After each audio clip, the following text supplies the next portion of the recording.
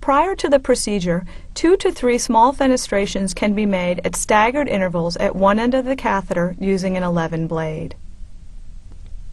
For abdominocentesis, the patient is placed either in lateral recumbency or standing, and the site is clipped and prepped. The site for sample collection is slightly caudal and lateral to the umbilicus.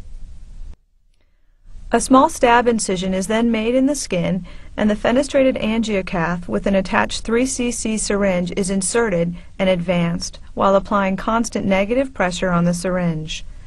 Once fluid appears in the needle hub, the needle and syringe are removed, and one end of the extension tubing is attached to the end of the catheter. The other end is attached to a 60 cc syringe via a 3-way stopcock, and the fluid is removed.